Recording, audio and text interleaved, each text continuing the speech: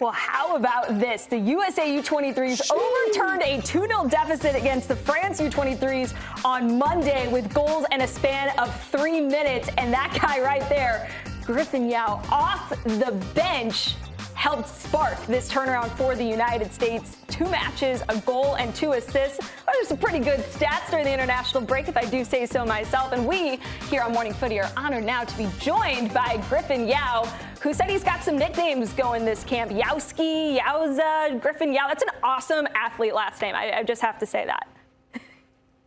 I appreciate it. I appreciate it. Yow is it's definitely not a last name that you hear very often. Yeah, that's for sure. And so you got your teammates and I'm sure coaches as well getting to use it in creative ways. And what was the reaction to that goal, both from your team and yourself after you scored it? I think, first off, my team. I mean, my team could not have been more supportive, to be honest, especially my American friend here at Westerlo, Brian Reynolds. I mean, as soon as it went in, I first immediately went to get the ball, and then I kind of just took a glance over to the bench, and I saw him on his feet, jumping up and down. And yeah, from the rest of them, they were very supportive. And me personally, it was definitely a big moment for me. You know, it'd been a while since I had been with the national team, and so to be able to make my mark and score that goal on that type of stage against that type of team was, it's everything I've been working for. Griff, you and I, both former DC United players. It's so good to see you continuing to develop and progress. But you guys are going up against juggernauts, right? These are Olympic favorites in this France national team. What did it do for your confidence moving forward? Because I don't think anyone really gave your squad a chance. And all of a sudden to come back and make it 2-2, now that you have them in the group, are you guys feeling a little bit better? Did you always think that, hey, we can do this? You know, I think personally, going into the game, we didn't really want to, overhype them. We didn't want to you never want to be scared going against an opponent, even though, you hear the big name of France and that they've got big players, big names, names that I immediately recognize without even having to look at the scout for France. I can just go down the roster and, I recognize names. And so for us, it was really, just kind of approaching it like any other game to the best of our ability, and not being scared, just doing the things that we train. A big staple for us as a team was, and this is something that the coach was saying throughout the entire camp, was, we have our identity and we're going to play a certain type of way no matter what. Of course, based on every opponent, you tweak, 1 or 2 small things. But, we have our style of play, we have our identity. And we're going to stick with that, whether it's France, whether it's Guinea, whether it's these, big names or names that you don't hear very often. We're going to stick with what we know and what works for us, what we've been training on. And I think it just showed in that game. I thought we came out very, very strong. I didn't think we showed any fear. I thought, we had 1 or 2 great opportunities just in the first 10 minutes. And I think that, that just kind of goes to show that we're a big name too, and we are here to show everyone that. I like how you speak, Griff. Everyone's calling you Griff. Should I go Yow Dog? I want to give you a nickname as well.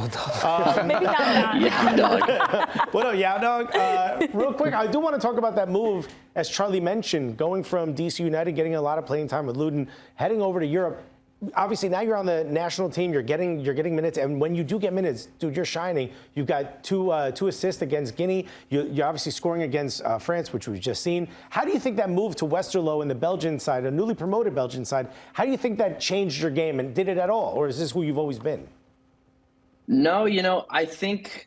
You have there's like a base of a player that I've always been, and the move to Westerlo just kind of amplified all those things. The one I talk about a base, it let me work on the things that I really need to work on. It allowed me to make mistakes, and that was really the biggest thing, being on a platform where I'm able to make mistakes, where I'm able to then look at the film, where I'm able to go into training and feel like it's going to be okay to make mistakes. Like I'm not going to, lose the ball, or I'm not going to, make a big mistake and immediately like, oh, that's it. My playing time's cut. I'm back on the bench, or I've got this long way to go. It's a really great platform to be able to, like I said, make mistakes, to grow, to really amplify those base things that I've been doing since I was a youth player. And I can't give enough credit to the club of Westerlo, the coaches, the staff, the players, everyone has just been so supportive since my first day here. And I couldn't have, me personally, I don't think I could have made a more perfect move from DC as a stepping stone. Griff, going back to the game, what was it like scoring a goal like that in front of Thierry Henry? And it was crazy. Definitely. I think in the moment, as soon as the ball went in the net, I didn't really think about it. But, after when everything kind of settled down and I really, deeped what had happened, it was unbelievable, because Thierry Henry being a player that I've watched for years and, that my brothers watched for years, that everyone talks about and that I'm used to seeing on TV, to be able to first see him before the game in real life, checking out the pitch and, as I'm walking onto the pitch, just seeing him in person. And then on top of that, being able to score against him was unbelievable. Real quick, do you listen to a lot of UK hip hop by any chance? I here and there, I'll listen to some UK hip hop. I think now that I'm more in Europe, in Belgium, I think it's definitely become one of my favorites. But because you just said deep, which is like that's a real North London term right there. Yeah, no, I definitely I'm a big hip hop guy. So whether it was American hip hop or UK hip hop, a lot of the slang I just pick it up, and it makes it difficult to communicate sometimes with some of my teammates, because I'll throw around like a slang word from America or something like deep, and they're like, wait, like, what did you just say?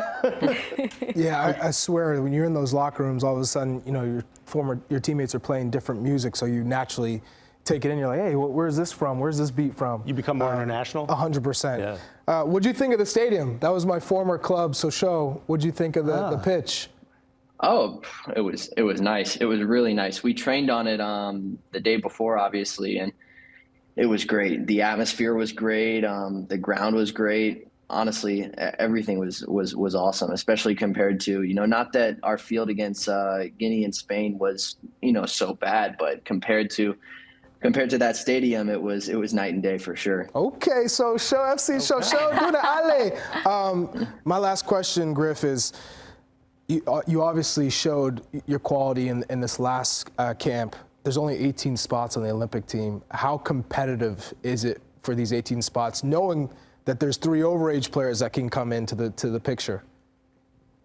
Yeah, I think it's super competitive, and I think that's kind of what makes the whole dynamic of the group so great. Everyone is trying to show their best at 24/7. Whether it's at training, whether it's in the games, whether you're coming off the bench, whether you're starting. Everyone is a top player. So everyone is constantly competing, constantly trying to give their best, and yeah, it's definitely high stakes. But like I said, I think that's a great environment for a team. I don't think you ever want to be a player and have the feeling like, I'm comfortable. For me personally, when I'm uncomfortable and when I'm feeling like, okay, I've got something to prove, I've got something to show, that's where I think, me personally, I've had my best games, is when I'm out there to prove something to everyone. Facts. Griffin, big facts. You touched on what it was like seeing Thierry Henry before the match. Who's your team? Do you have a team that you root for? Yeah, it's kind of sad. I've been a Chelsea supporter since I was really young, because my older brother was a Chelsea supporter, and so just growing up, constantly watching them, Hazard, Drogba. But in the recent months, it's been tough to be a Chelsea supporter. Yeah, it's been real yowza. Oh, Alexis, love it. Hey, Griff, we do a little thing here called Footy Kit Friday. We'd love to get some Westerlo kits, so if you can help hook us up, let us know. Yeah, we're going to shamelessly put that out there. That will definitely be possible. I will, as soon as I get an address, they will be sent your way. All right. Let's go. Westerly Reppin', let's go. Okay, Griffin Yow, great chatting with you. Thanks for taking the time to join us today.